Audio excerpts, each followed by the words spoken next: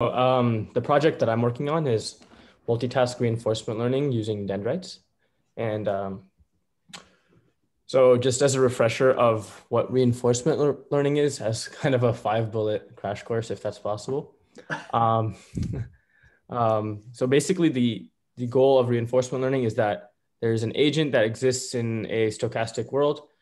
Formally, mathematically, this is defined by something called a Markov decision process, where there's the easiest way to think about it is there's like discrete states, and the agent takes an action, and this transitions the agent into another state in a stochastic way. At every transition, after taking an action, the agent receives a reward, which is like a scalar value. And the goal of the agent is to maximize the expected total reward over either the entire agent's lifetime, which could be infinite, or typically it's over a fixed time horizon. So say over 200 steps or something like that. The reward is structured so it represents success on a certain task. So for example, in like a chess scenario where you have an agent that is trying to learn to play chess, the simplest way would be to have a reward of 1 for a win, a reward of 0 for a draw, and a reward of -1 for a loss. You could also have more complex rewards. So what I just mentioned is called a sparse reward, because you only get the reward at the completion of, or the termination of the game. You could also have something called a dense reward, where you basically get a meaningful signal at every single time step. So for example, if you capture a piece, you could get a reward, or based on the position, you could get a reward. And that ultimately should guide you towards winning the game.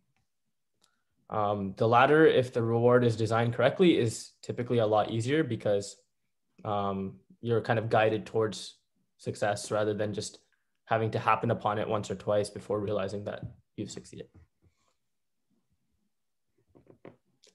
So the way that actions are computed is that the agent receives an observation, also called a state vector, and it outputs an action vector. And depending on the scenario, the action vector could either be like a discrete action. So if it has like 5 choices, which choice it takes, or in a lot of other examples, like robotics, it could be a continuous vector, like the joint positions or torques or something like that. The distinction between normal RL and deep RL is that the action function is represented by a deep neural network. There's also other neural networks that are associated with it, such as value functions, but that's more inherent to RL algorithms and less so just overall reinforcement learning. Akash, can I just add something? Yeah, go for it.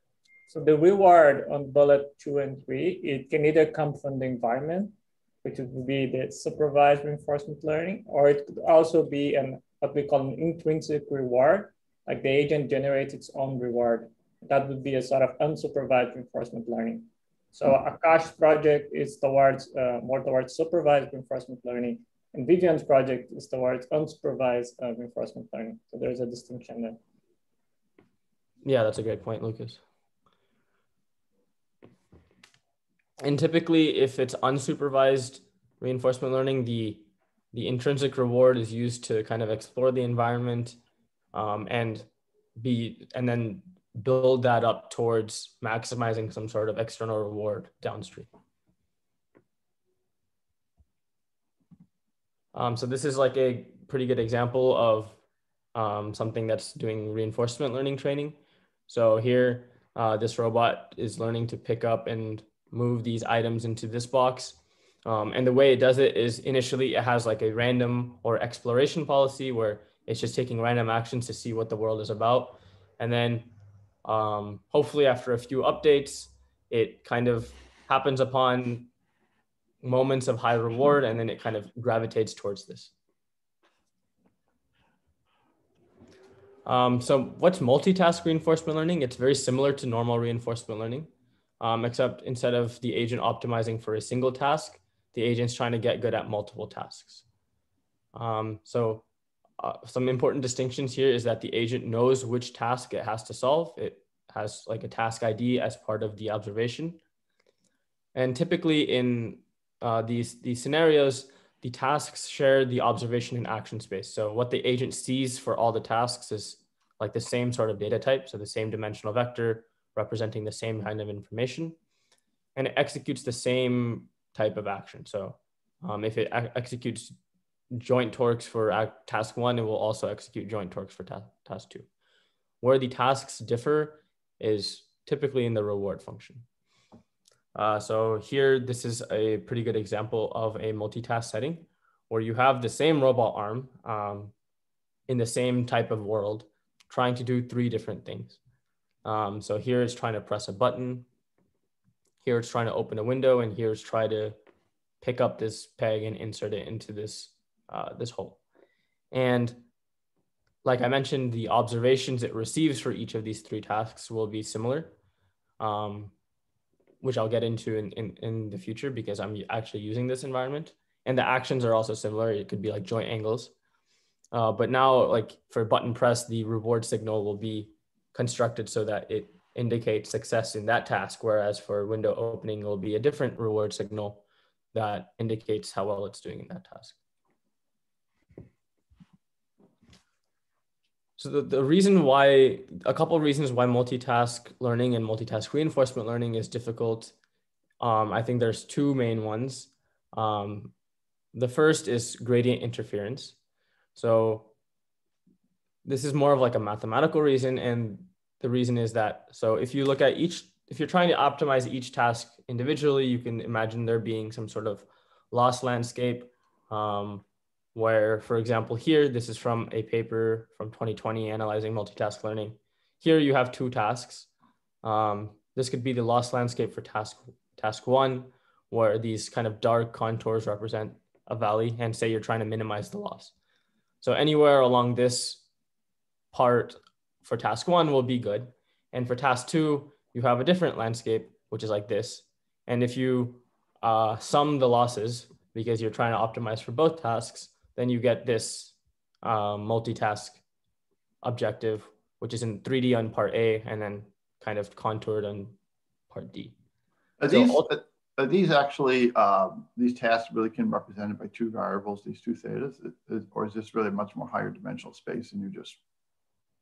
This is more of like a toy example to demonstrate. So we're talking about high dimensional spaces here, and this is just an illustration. Yeah, this is just an illustration. Okay. Yeah.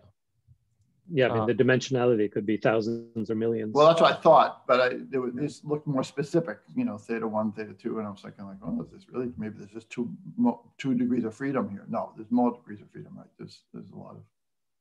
Yeah, this is just an example the authors came up with to kind of illustrate their point. Yeah, okay.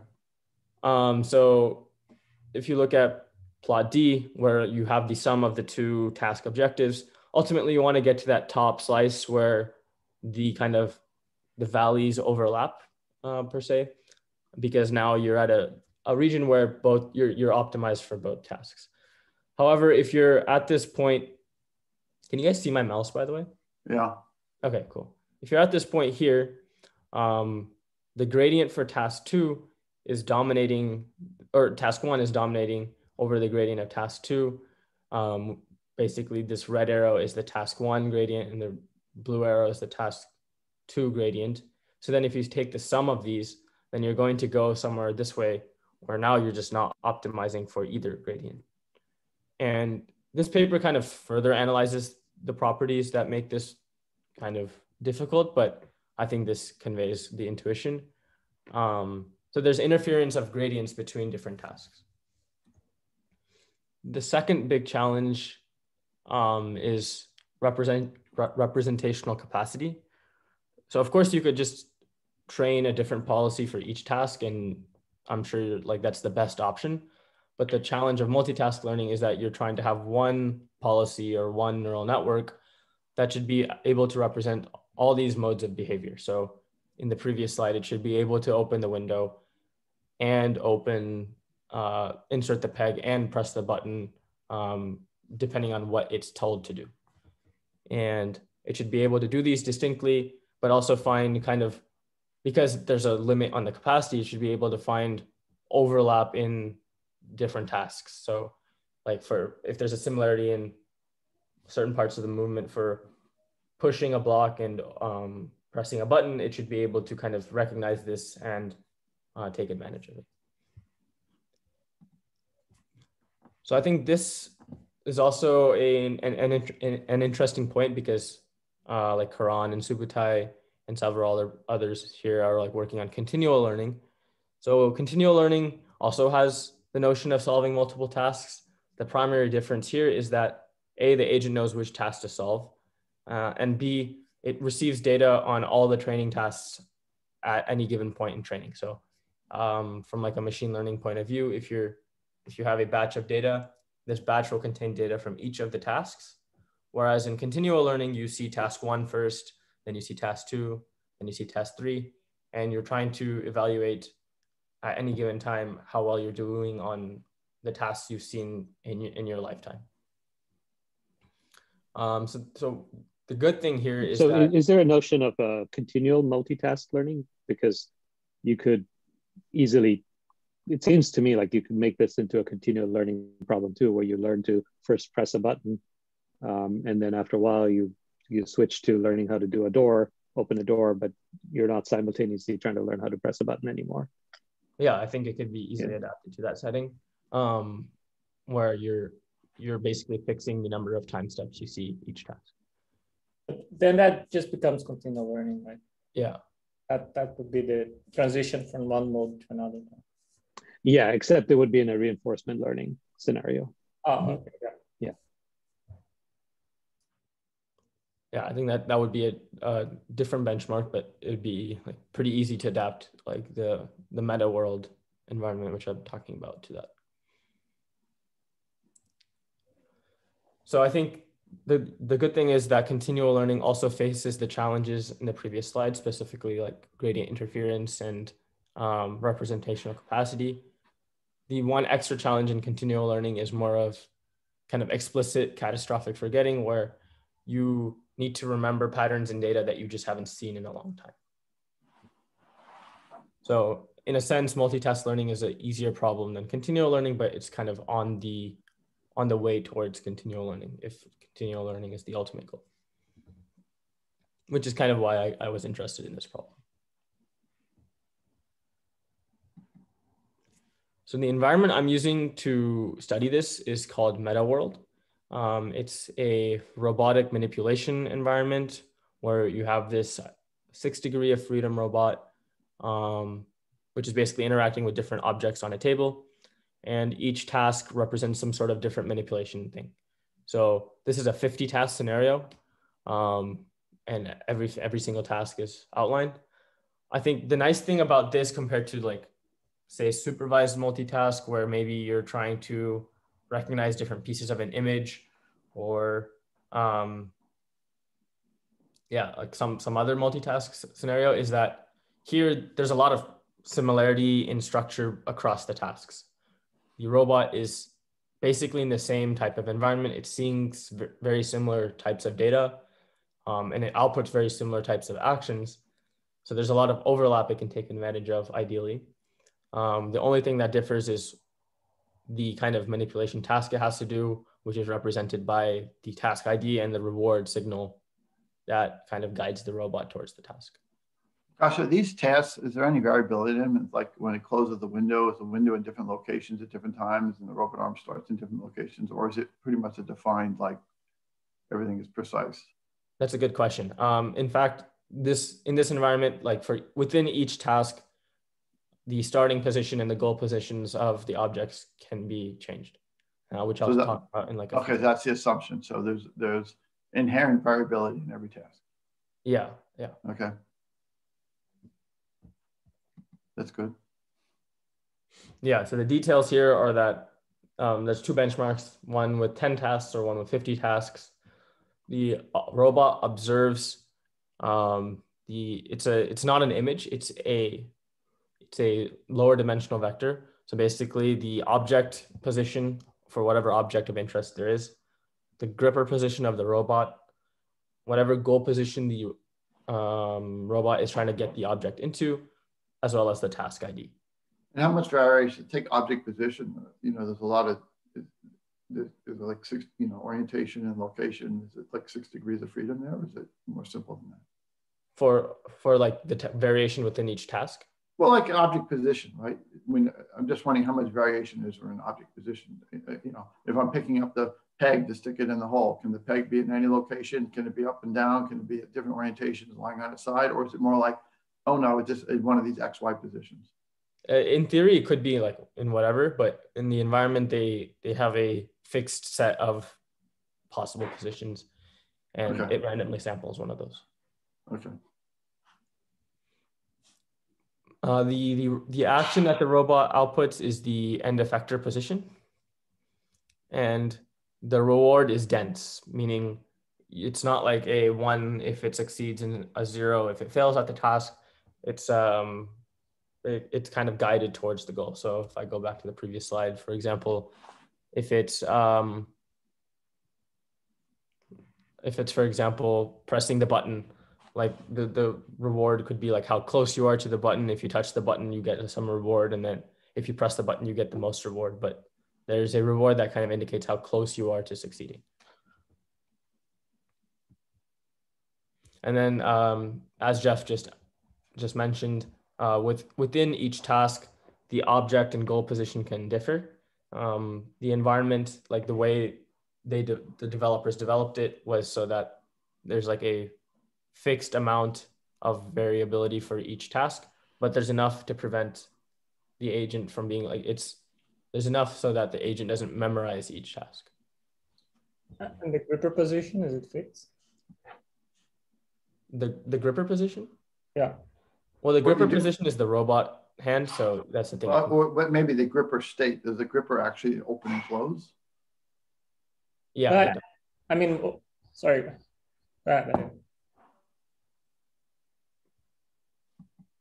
Well, my question is not whether like if it's open or closed. My question is where does the gripper start, right? Because one thing it's you vary the object position, okay. You also change the goal position, okay. But what about where do you start? Where the arm start? Like where's the arm at rest? I'm not sure actually. I can double check, but I think when I read the paper, they didn't mention anything about the gripper starting position changing. Okay, so the assumption is the gripper is always going to start like at that fixed place. Yeah, like a kind of over the object.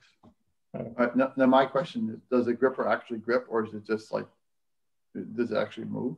Because it's not, there's no robot observation of that. So I didn't, you know, does it actually have to pinch and pick something up? Oh yeah, it does. Okay. So that's another observation, the state of the gripper. Yeah. Or the action could also be gripping or not gripping. Right. It wasn't the position and like whether you close or open. Good. So it's just Booleans, like whether it's closed or open, there is no touch here, right? Like no force, strength and all that. No, I don't think so. Okay. So the reason why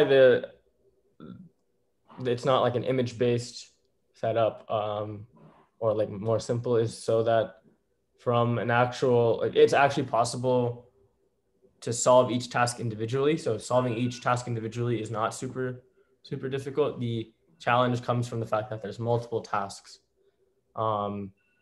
So I think the developers wanted to make it so that the challenge is mostly a multitask challenge rather than each task being super hard already kind of issue.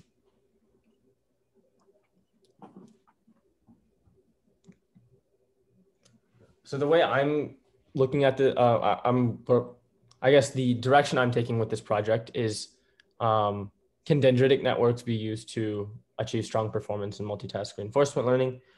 Specifically, can the type of contextual gating that we use in dendrites be used to mitigate against some of the challenges, specifically gradient interference, and also like is the structure of the dendrites a good one in terms of the capacity for multitask learning? So several related questions here are: what's the role of sparsity, both activation and weight sparsity? And what's important for practical dendritic performance?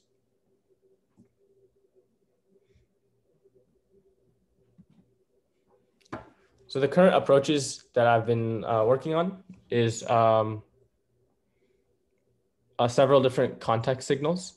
So the first being the one, like a one hot task ID vector. And what I mean by this is if, for example, there's 10 tasks and you're trying to solve task one, the like 0 at the index of this of a 10-dimensional vector would be 1 and the rest are 0. Another idea that I've been working on is kind of processing the task ID and the observation at any given time and summarizing that into one vector and using that as a context. So those are several approaches there. Could you, what's the one hot task ID vector? What does that mean? Yeah, so it's like if you have one hot. It's just a unary encoding of the task. So if task 2 is what you're doing, then that vector, that component is 1, everything else is 0. I see, got it. Yeah. All right, but that's a very simple context. Got it. Okay. Yeah. So I've been using one dendritic segment for computational efficiency, which has been one of the main challenges of the project, is the efficiency of the dendrites. And then also investigating weight sparsity. So far, it has not really hurt performance, and preliminarily seems to be beneficial. If you have one dendritic segment, how's that different than a point neuron? I mean, maybe I'm missing something there. I mean, so I think it would be very similar to a point neuron, except the kind of benefit here is that each neuron is getting gated based on the contextual signal. I think ideally. I see. Oh, I see. It's I got it. It's our yeah, I got it. Okay. Yeah, the trick here, the reason one dendritic segment works is because it's a one hot encoding. And so you can actually, one dendritic segment is just as good as having 10 dendritic segments, because you can just have the union of whatever you need in on that segment. So that was kind of the kind of a realization. And I forgot. Basically, the dendritic segment is not activating the neuron; it's just providing them. It's gating, but this is just as good as with one hot encoding. The number of segments doesn't matter. One segment is enough. I got it. Totally. Yeah, but it's important to note that I've mostly moved away from using one hot as like the direct context. I'm more using this dense vector that's coming out of an MLP. But then the number of segments will make a difference. Yeah. And then in terms of K-winner activations, the initial results have not been as promising. And the reason for this is still a little bit up in the air. But I've been mostly looking at weight sparsity and then trying to improve the results with one dendritic segment. For the training on the K-winners, are you using any kind of boosting heuristic? No, no explicit boosting. So the thought process there was that the dendritic kind of gating would do the boosting mechanism on its own. Because if the segments would either have the power to turn off or turn on a unit. And so it would either increase the chance of that unit being in the top K or not being in the top K. So is there going to be a natural filtering effect where only a few of the one hots have a dominant effect? What do you mean by a few of the one hots having a dominant effect? Well, if you're saying the gating mechanism is through the dendritic segment, part of the reason for boosting was that at some point the things feeding into the K-winners, their weights dropped to the point where they fell off and they never came back again. So the network started sparsifying prematurely. So I'm not familiar enough with the gating mechanism to know if that actually is dealt with, that particular degradation is dealt with. Okay, I'm not quite sure if that happens in the dendritic scenario, but yeah, definitely. Yeah, it can definitely happen. So boosting is, at least in continual learning, boosting is something we haven't really resolved yet, because boosting can also hurt continual learning. But Kevin, your point is totally valid here. It could, you could have a situation where a few units are constantly being activated and the rest, there are some units that are never being used. It could happen, but then again, this is not continual learning. As in each epoch, we're going to see all tasks. So it would be harder to happen than as in a continual learning scenario. No, we saw it happen. We definitely saw it happening in non-continual learning cases. That's why we put in boosting. Got it. But in continual learning, we've turned off boosting because boosting can hurt continual learning. That's like one item we still have to investigate.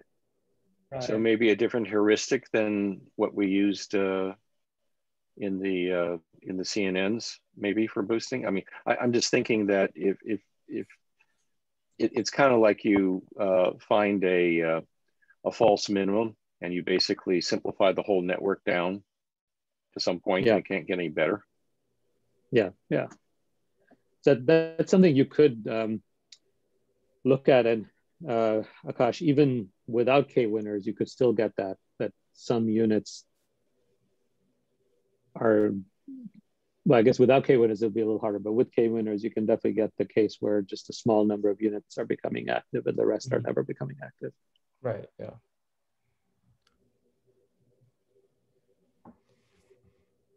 Yeah, that's definitely something to take a look at.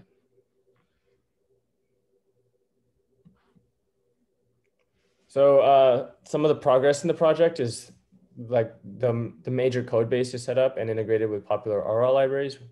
That was done a little while ago. We had initial promising results on the 10 task scenario, where the dendrites were getting, with just one segment, we're getting really strong results. And so far I've been working on setting up the experimental setup for both 10 and 50 tasks with several different popular RL algorithms. The main challenges that I've been facing are the speed of experimentation. So RL experiments already take a long time. For example, like with small MLPs, the experiments already take at least a day, usually, to run to completion. But with dendrites, which have many more parameters than the MLP networks, this scales up quite a bit. So one of the challenges there has been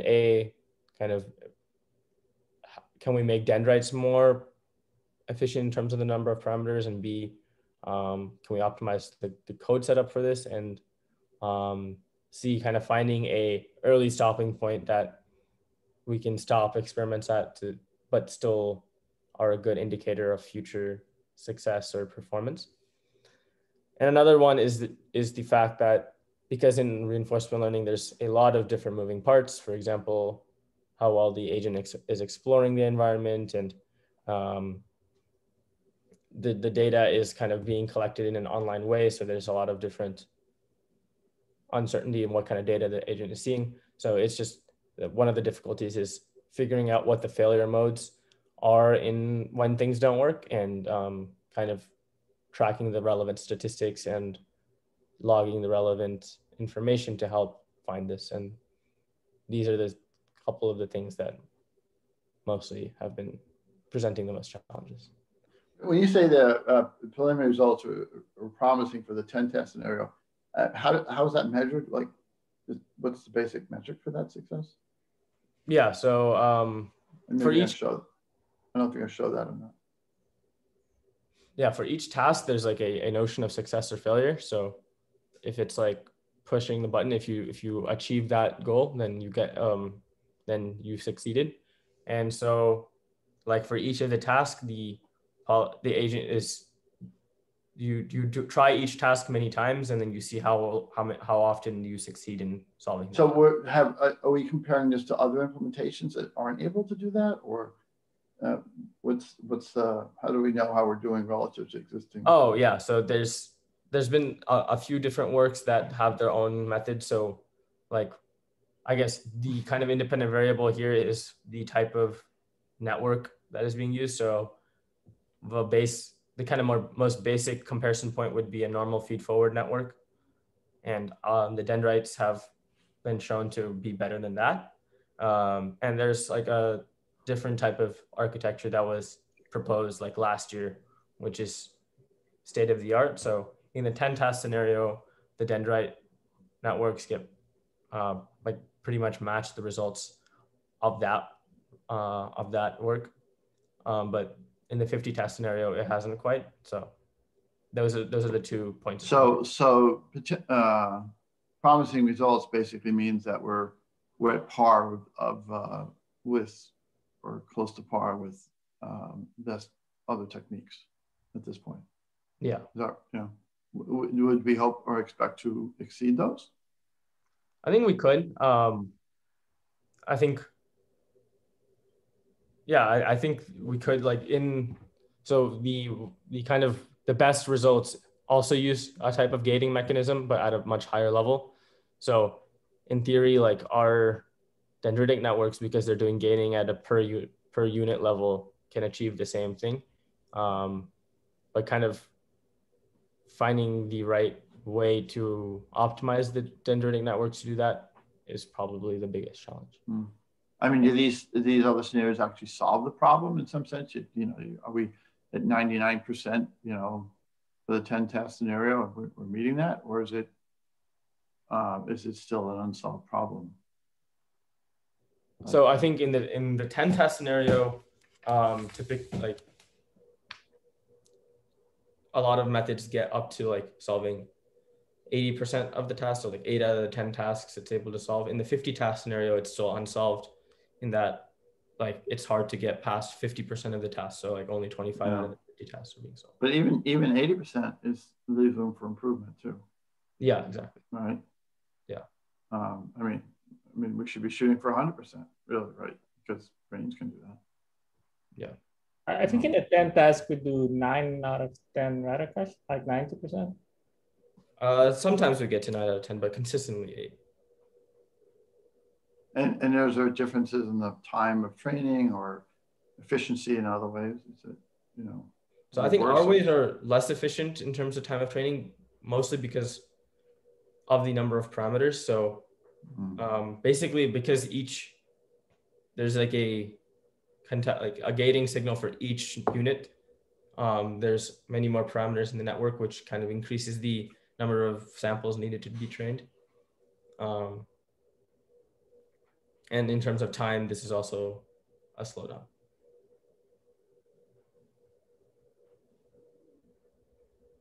So just from my perspective, the biggest challenge here is kind of code related, infrastructure related.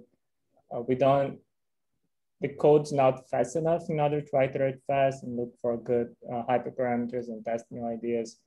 It's just taking a long time to iterate, and we are working on that, trying to make the code more effective. These libraries, they're not so they're not like standards like we have in supervised learning with PyTorch or Hugging Face. These are small libraries. There's still a lot of issues in them, so we have to do a lot of the work ourselves. It's a bit more challenging than the other projects we have been working so far. But the results for the 10 tasks were actually pretty good, because we're on pair and sometimes better than the state of the art. Just on the 50th task, we weren't able to replicate that success yet. But that's still a work in progress. It is, yeah. But the biggest challenge again is that so it took 9 days to run one 50 task. Wow, sorry. And because we can't, just because we can't, it's not parallelized well, we can't run it across multiple instances. So it's really a matter of infrastructure, getting it into place so we can iterate faster and just move faster. Do we have a plan for solving the speed issue? We do. Just both Akash and me are actively working on it. I'm not sure we're going to do it in such a short time frame. But yeah, we're trying. Okay, we have ideas on how to speed that up. Yeah, definitely. Okay. I think both Akash and Lucas are being a little bit modest and careful in how they say things. I mean, to keep in mind when we started, we had no idea whether this was going to work at all. And I think Akash identified this kind of area, which, you know, I hadn't thought about, maybe Lucas had already thought about, and it seems like a really good fit for dendrites. And these are just like really just very preliminary results, I would say. We're not really exploiting sparsity properly here. There's a lot of tweaking and tuning that we haven't done. And it seems like partly because it's so slow. Yeah, it seems like this one dendrite, and what was the term you called that, hot something or other? That kind of throws away a lot of the benefits of sparsity. And it's hard to know what would happen in that scenario. Yeah, the one hot encoding, right? But we are not using the one hot encoding. That were just the initial experiments, but we've moved away from that. So we but isn't a single dendrite tied to that? Yeah, so that was I hadn't fully realized that until you guys said that. But the one dendritic segment would be very limiting if we're not using one hot encoding from a capacity point of view. And you know, I understand that it gets much slower. That's the challenge here. Yeah, so the speed is forcing us to implement a network structure, which is far from ideal. So we have to keep that, just never forget that. To get the benefits is you have to have, you really want sparsity in multiple dendrites. So, okay. So I have one question on the boosting for continuous learning. So right now, without boosting, a weight, even if it was initially not part of, if it was initially a non-zero, can be driven down to zero by training, right?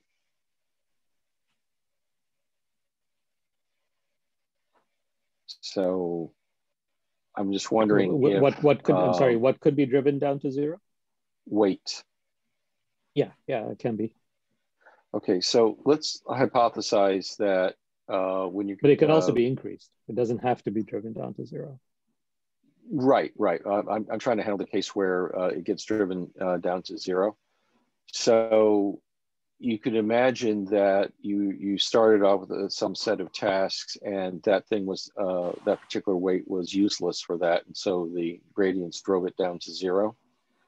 But what you could do instead was kind of rather than let it go down to zero, do a phase where you say, how much could I increase it without adversely affecting my outcome, and leave it at that threshold, so that if something comes along with a new task, it's not starting from zero and being dead. It actually is sitting almost potentiated so that it could actually come back and contribute.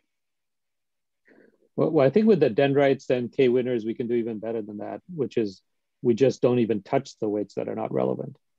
You know, so if you only have 5%, you have 95% activation sparsity, that means, you know, the 95% of the weights are not going to get touched for a given, because the activation will be zero and the gradients will just get blocked right there. Okay, so you actually least, so what's the train? So what changes do you allow for the weights then? Only the ones that actually become active. Only the units that become active, only those weights will change. So the idea is that, and so you don't get as much gradient interference. So the chart that Akash showed earlier, where all these tasks are interfering with one another, because you're just trying to do trying to optimize a whole bunch of things simultaneously. You're trying to, with dendrites, you avoid that. You have you know, really sparse subnetworks that ideally should become specialized to specific tasks or specific combinations of tasks. And then when you're doing something else, they just don't get touched. Okay, so I'm just looking at it for the initial set of tasks. If the I see. So you're basically saying if the weights are not participating, they're just going to be gated away. They're not actually going to be trained down to something, to zero, right? So they sit, okay. But if they become active through the activation, then do you allow them both to go up and down? Yep, yeah. So if they go down for that particular task, does that mean that if you have another task where they could have participated, they're going to be that much less likely to be able to do anything? So they could still be, so there could still be some interference, but it's much less than before. Okay, so I'm just when you get, I'm just looking at the case where the things are being driven down by the gradients, but it's being driven down is not actually contributing a lot to the actual loss function. It's just being driven down because it's doing credit assignment. I'm just wondering if there's a way to, you know, restore it back up to where it's just barely, you know, affect the credit score, even if it's not. I don't know. It's just the idea that if you've driven something down, you know, far enough because of one particular task, it might never recover. Yeah, that can certainly happen, but it would be much less likely to happen in these very sparsely activated networks. Yeah, and then if it does, so there's like a driver capacity issue. Yeah, so there's a capacity issue. Now, if some subsets are being used for multiple tasks and there is interference, there are a couple of possibilities to, you know, to help with that. So multiple dendritic segments will naturally help, but there are some other techniques like synaptic, like more complex synapses and stuff that can help there too. Right. And we can keep track of like that neurons. So we can, I think Viviane in her work is keeping track of that to make sure that that situation is not happening. And you don't get to the point that that neuron's never going to fire again. Okay. Akash, is this the last slide? We have more. Yeah, this is the last slide. Okay. We should move on to Viviane, otherwise we don't have enough time. Thanks, Akash. Thanks, Akash. Yeah, of course. All right, let me share my screen. How long do we have until we have another half hour? Yeah, let's say 45 minutes. Yeah. Okay, all right, I'll be quick. Okay, you can see my screen, right? Yeah. All right, yeah, just a quick general motivation of the project I'm working on. I just put this quote that's been quoted very often recently from Alan Turing. Instead of trying to produce a program to simulate the adult mind, why not rather try to produce one which simulates the child? If this were then subjected to an appropriate course of education, one would obtain the adult brain. So how does the child's mind look like and how do children actually learn? Just as a very simplified version, I drew the stages of cognitive development according to Piaget here. And the main message is basically that children learn over a long period of time and learn gradually more and more complex tasks. And particularly in the first years, they learn very unsupervised. They usually don't have an explicit goal of what they need to do or get rewarded for doing specific things. And they mostly just curiously interact with the environment and learn sensory motor contingencies and things like object impermanence and just general knowledge about the world. And then later on, they learn to attach words and meaning to certain objects. And after many years, they learn inductive and deductive reasoning and abstract thought and so on. But it takes a long time. And if we compare it to how machines often learn, there's often very dense supervision. So after every example, for example, someone tells you if this image was correctly classified or not, what was actually the correct answer. Often they also don't have a body, so they don't really interact with the world. That's of course usually not the case with reinforcement learning, but with fully supervised learning, for example, image classification. And there's usually not gradual knowledge acquisition. So you start with the final task that should be solved. So you say, okay, tell me if this is a cat or a dog. And this is all the network is doing. And And what I'm trying to do is kind of look at these three factors: supervision, embodiment, and gradual knowledge acquisition, and try to implement them a bit more, childlike in a machine, with the idea that first there's very unsupervised exploration, and during this time a robust model of the world is learned without actually having a specific task or even multiple explicit tasks that you get rewarded for, but just kind of a curious exploration. And then based on this representation that is learned, you can then take just few examples or demonstrations of a task and learn it rather quickly. I'll just skip this. Okay. I'll just skip that too. So this is basically from my previous work with an agent that learns with curiosity to navigate this this tower environment. And I basically showed that meaningful representations are learned even without a specific task. And you can then do few shot learning. For example, here I show object classification with just one example is already above chance, and the more examples you show, the better it gets. So the idea seems to have some merit at least, but now to get to the project, basically I'm trying to look at an environment that is actually more based on interaction. So this tower was mostly a navigation environment, and it was also an episodic environment. So after every few thousand frames, it would get reset again. And now the environment I'm looking at is also a robotic arm, but compared to Akash's project, it actually uses mostly visual observations. So on the right, you can see it's called the retina of the robot, what the robot actually sees. It's a RGB image. And this is the arm. Just a quick question there. On the RGB image, it looked like the viewpoint is very weird, because when the gripper is on top of the object, you can't actually see the gripper. So it may be hard to actually tell where it is.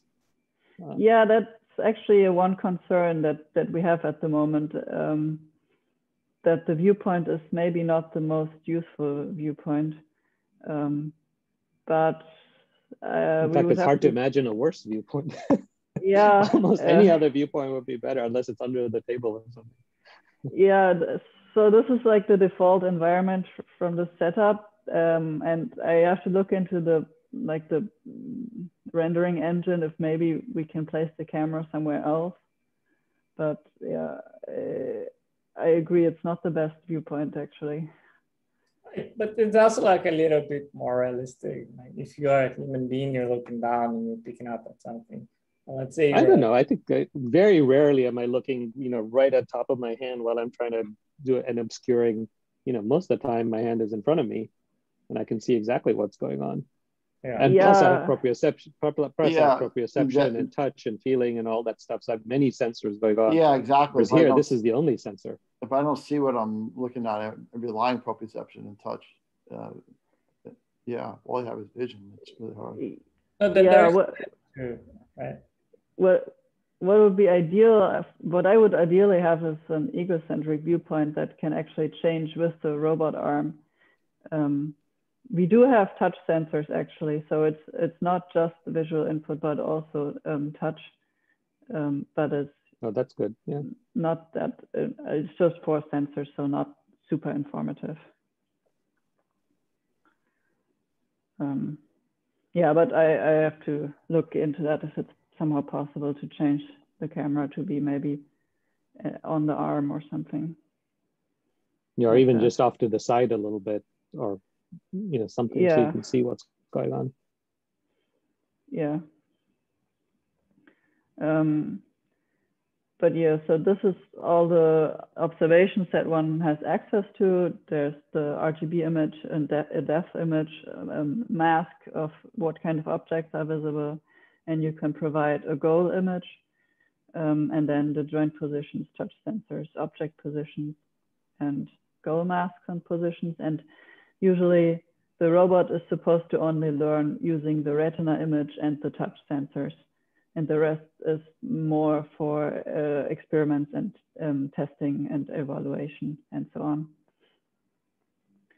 And basically the idea is that there's a really long exploration phase, 15 million steps, or not really long, but compared to the next two phases, it's long. And during the exploration phase, there are no rewards and no goal states. And in how I set it up, it's also not reset. So it's kind of a continual learning for a long period of time with no explicit goal. And my goal is that the arm learns through some intrinsic motivation to interact with the objects and learn a general representation of them. So how can you interact with objects in general? How do they look from different angles and so on? And then there's a very short training phase, 10,000 steps, where goal states are provided as images. So RGB image from the same top view of how the object should be arranged. And then the arm is supposed to rearrange the objects on the table and the shelf to match the goal image.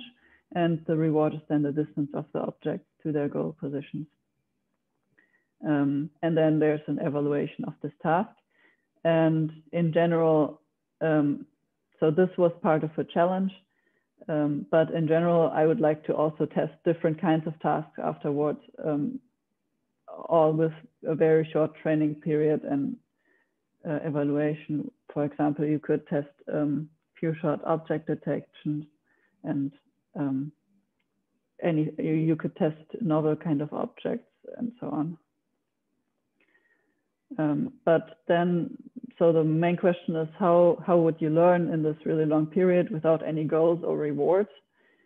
And for this, I'll just quickly go through the general reinforcement learning setup. So in general, there's the environment, you get an observation. The observation is then encoded into a representation, in this case, using a neural network.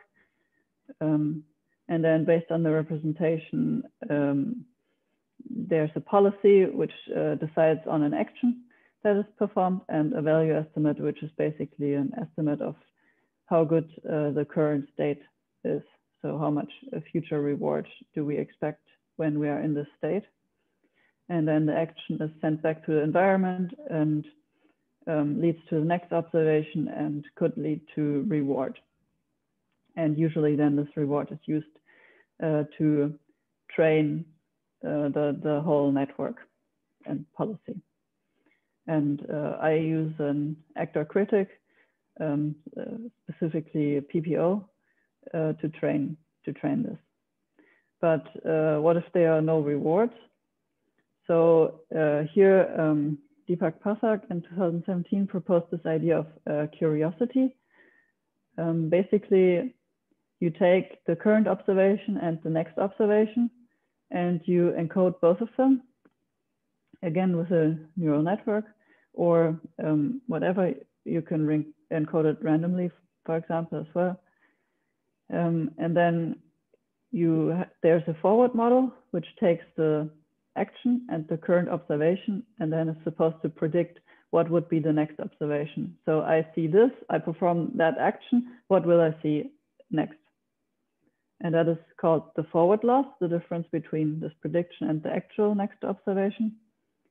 And then there's also an inverse model. It receives the current observation and the next observation, and is supposed to predict the action that was performed in between.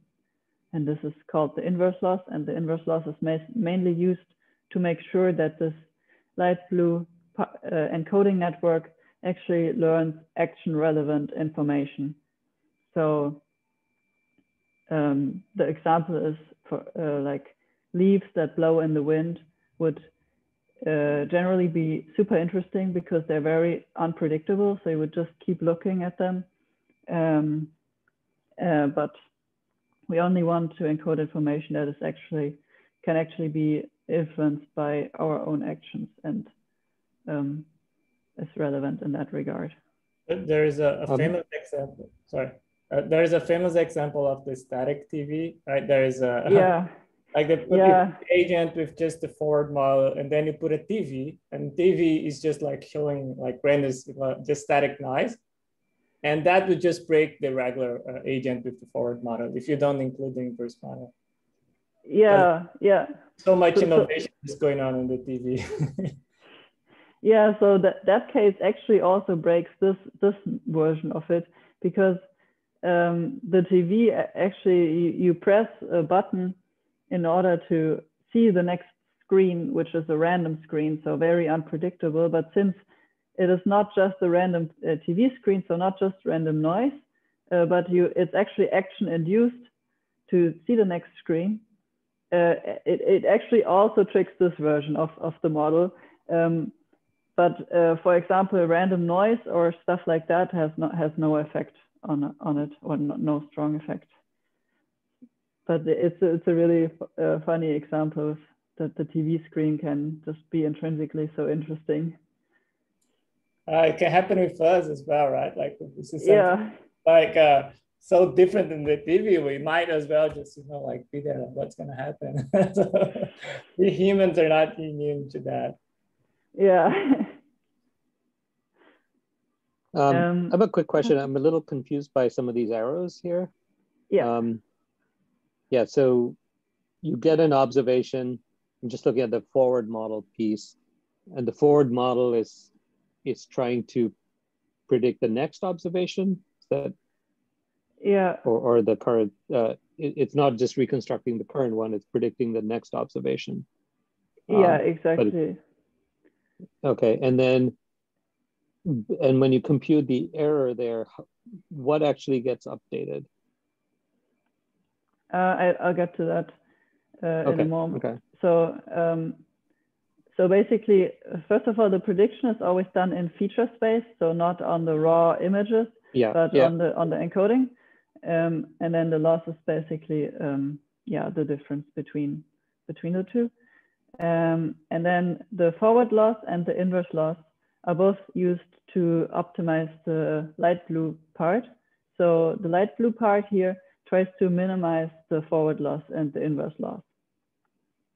So it tries to make as good predictions as possible on the next observation and on the action. So the goal is basically to create these representations that are very informative of the next observation and the action itself. Yeah, exactly. And in the forward and inverse model, the goal is to make very good predictions about the world, basically. Yeah. And so you can kind of see the light blue part as a model of the world that tries to make these predictions all the time about the world and tries to encode the most important information for that. But then the dark blue part, so the part that's actually responsible for the policy and acting in the environment. So, and this is the trick for the curiosity.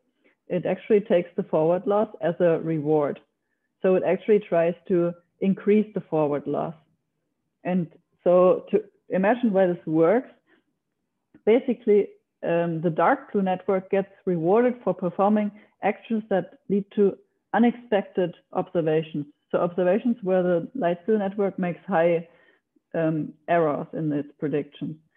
So if the agent would, for example, always just stand in front of a wall, the light blue network would quickly make very, very good predictions. And then the dark blue network gets very little reward. So it needs to start acting differently. And it needs to start turning around and exploring the room. And after a while, this room is then also very predictable for the agent, and it starts to leave the room and explore more parts. And where this work was actually first demonstrated was on Mario, Super Mario.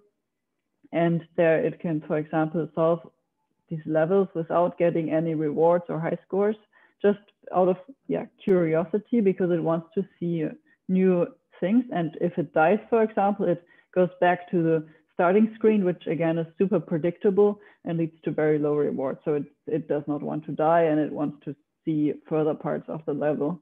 And that's the whole trick there. So it's kind of a competing process. The dark blue network tries to increase the forward loss and by its actions, And the light blue network tries to adapt the model to make better predictions again. So it's seeking novelty. Exactly. Or unpredictableness.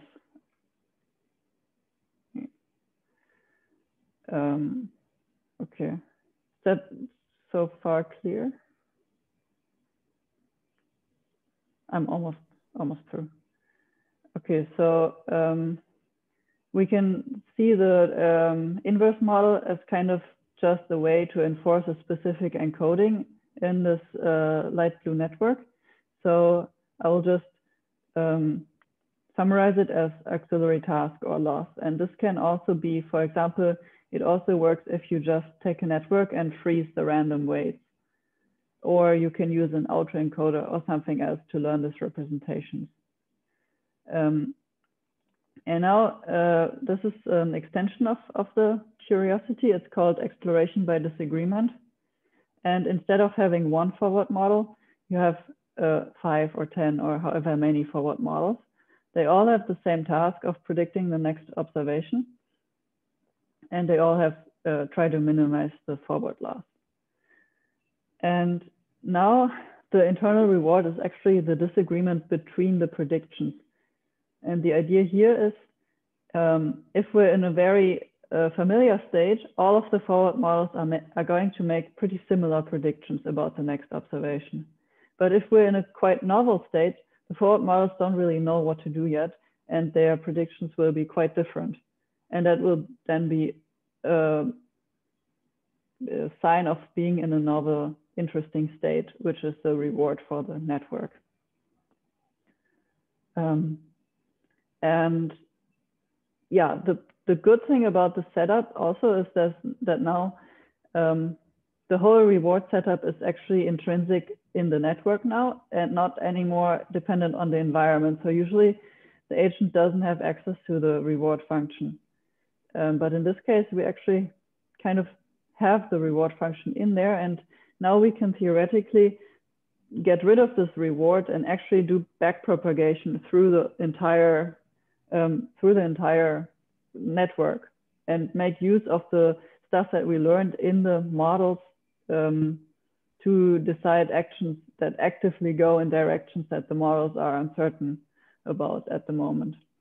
And so far we have implemented this part here and replicated the results of the paper on some Atari games. Implementing the backpropagation through the whole network, which would make the learning a lot more efficient and faster, is still a step to do. And in general, right now I'm trying to get it to learn a good representation through the self-supervised exploration and interaction. And then once this is possible, which is actually quite hard because it has all the problems of reinforcement learning, of taking super long to learn, and additionally having these high-dimensional visual observations, which make it take even longer, and also not having explicit goals or these dense informative rewards. So it is quite difficult to get that blue part right, but hopefully once we get that, there will be really nice generalization capabilities to a range of different tasks based on these representations. Is this also part of your PhD thesis? This work? Yeah, so the work on the obstacle tower, which kind of has the same concept, just with more navigation and episodic tasks, is part of my thesis, definitely in this kind of a natural extension of it. I'm not sure if it will be published in time to actually be included in the dissertation, but yeah, it's definitely a natural extension of it. And Viviane, before we move on, can you go back just one slide? Yeah. Just a point I wanted to make is that there is an interesting idea there for 1,000 brains, that when we think about voting, we usually think about kind of taking the mean of those predictions and see what they agree with. But there is a lot of information in what they disagree as well. right? And that's what this model is doing. It's using the variance and the amount of their disagreement to decide what is novel and what is not novel. And then it uses that to drive exploration. So that's something we could also include in the way we implement the theory. Yeah, I mean, sorry. Go ahead and answer. Yeah, I just see a lot of parallels here also with the thousand brains theory, and I also see a lot of options where we can include more of these elements. Like you say, voting, for example, and it's like the same signal can be reward for one part of the network and loss for another part. So yeah, it's definitely a lot of different interesting directions to go in. So one question I had was, how would the network distinguish between your blowing leaves model, where it's chaotic and unpredictable, and you would focus on trying to predict something that's not predictable, to say a visual puzzle that's dynamic, that's being presented as a solution to open up the next door? How does it, kind of decide to give up on something as I'm just not going to be able to predict this thing, and I move on to something else?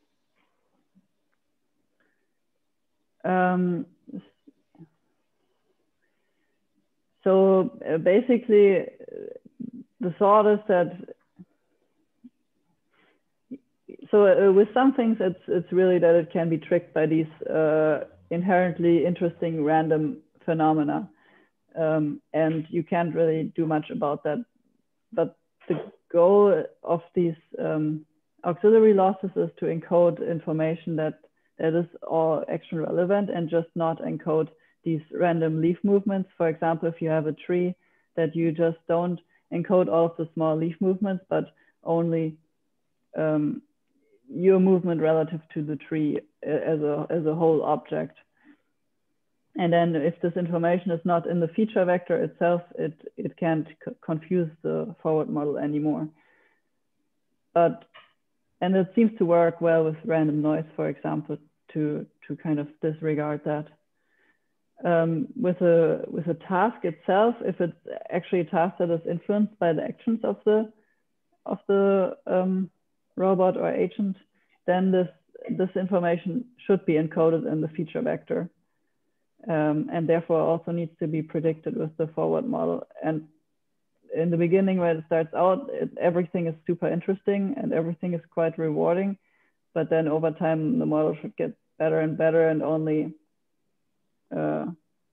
more complex behaviors that lead to really novel observations anymore, if that makes any sense.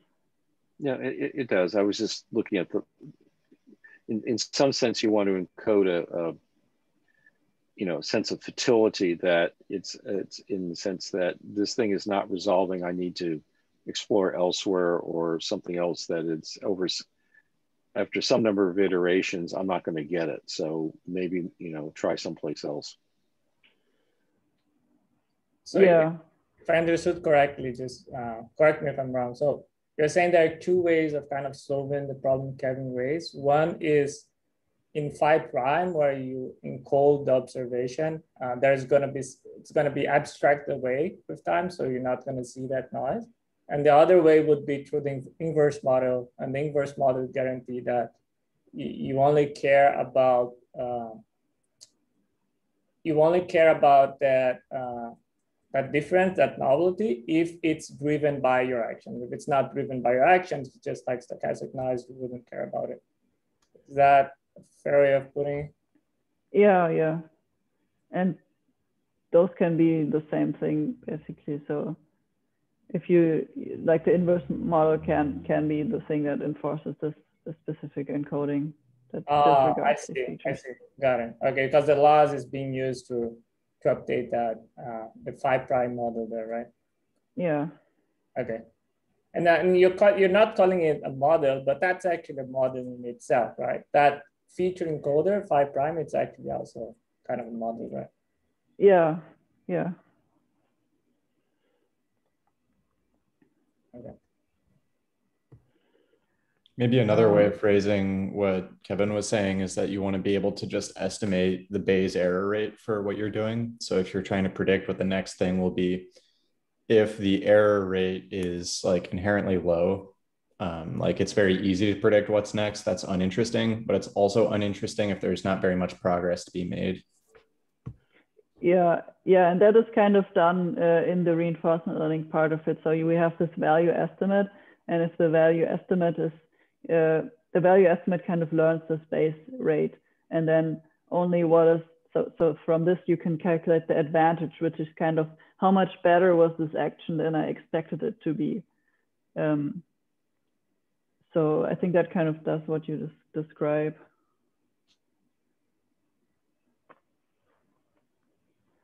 That it only learns from the examples that are actually better than what usually happens reward-wise. In this architecture, the forward models are all getting the exact same input, right? Yes.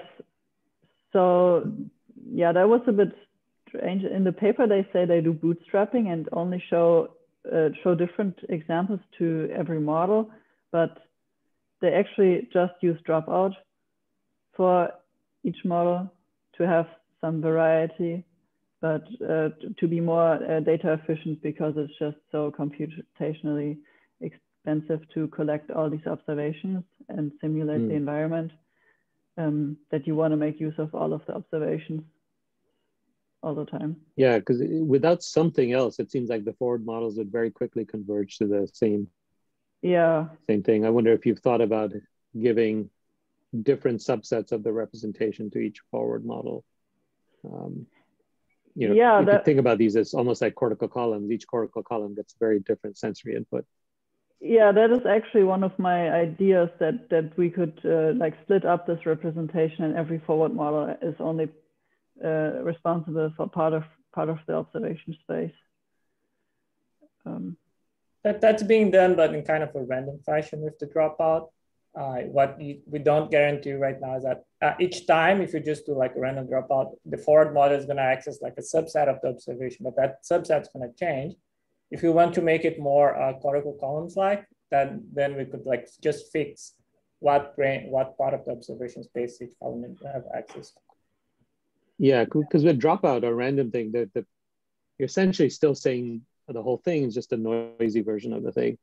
But maybe if you subset it, each forward model could become very specialized to one part of it.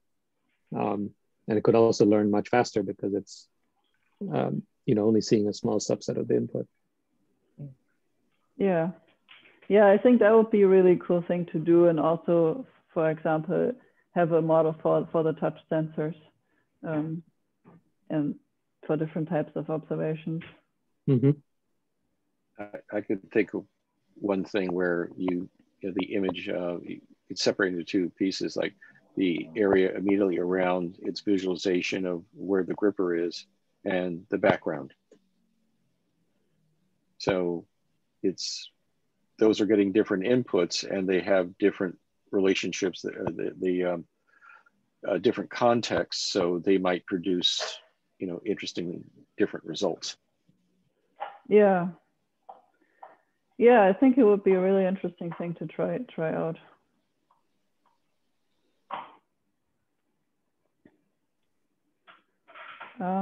Okay, I think we're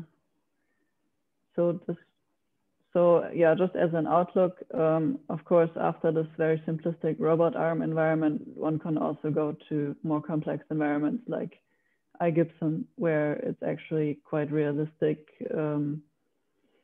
apartment environments with interaction with all kinds of furniture and objects. And one can also transfer it to the real world, of course. But that's kind of far out, because it's already hard to get it to learn something in this really simple table environment.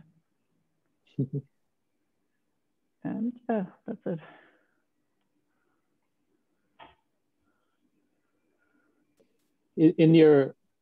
So this is something you're still setting up and running. You don't have any results or anything yet, right? Yeah, I have some results, but nothing that actually really starts to interact with the objects and picks them up or anything like that. I have the problem right now that in some of the runs, it just figures out kind of a local minimum where the arm completely stops moving, which decreases the prediction error, of course, but I have to see if I somehow need to weigh the internal rewards some more, or why this is happening. But yes, it learns stuff and it gets the prediction error goes down and everything, but it works in the Atari games, for example, where you have an episodic setup. But here it doesn't start picking up objects or anything yet. And also like things like the action space and everything, I'm still working on how to best specify it. Originally, it's a continuous action space, but that's in general really difficult to learn with reinforcement learning. So I'm discretizing the actions and seeing what works best. Yeah, so that's what I'm playing around with at the moment.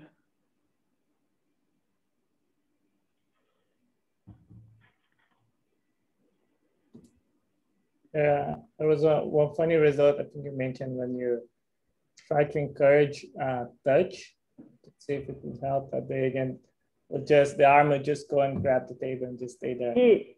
Yeah, I tried, if it helps to actually give a reward for touching things, and it just went like this, and then the video is pretty funny. It's just like, and then it just stays there. Which obviously maximizes the touch reward, but it's not what we want. It's interesting because this is our unsupervised, right? So we're like trying to find this scheme where the agent learns the correct movement, so then we can transfer that to downstream tasks. But it's a very hard task. Yeah, it's hard to specify how it should, like. Yeah, what should be the goal? What should the goal be? I mean, curious things can happen with a lot of different movements. So yeah, still have to work on getting it all right.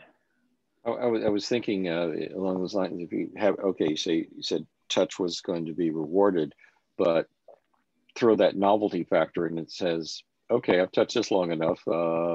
Let's touch something else. And so the whole thing is kind of grabby around the whole environment. But it only has, I think the touch sensor is only like pressure, right? So I don't think it knows whether it's touching something else. Does it? Yeah, it's just a force sensor. But actually at the moment, I'm not even using the touch information in the observations right now. I'm just trying the visual observations. So I think it might actually help to include the touch information. Just in the observations, not even as a reward, because even if it's just in the observation, it can be leading to a curiosity reward. Yeah, eventually it learns it can push things over. Yeah, it can learn, it can like swipe things off the table. Yeah. Well, you get in that childlike state. Yeah. Pushing over the towers and everything. Yeah, I mean, cats are the same thing. They just push something off the table to see what it looks like when it falls down. Yeah. You're measuring the progress in like how many years old the agent is right now, like 4 months. Our goal is to get to 1 year by the next presentation. Yeah. It's interesting when your measure of progress is if your robot is pushing things off the table or not.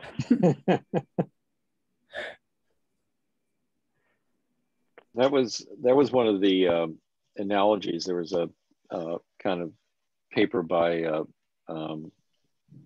Marr where they were talking about the cerebellar cortex, and his belief was that it learned by reducing the network, the connectivity of the network. And so the analogy was, if you look at a baby trying to figure out what its arm is doing, and it has an objective to go and touch something, it's going to swing and miss, swing and miss.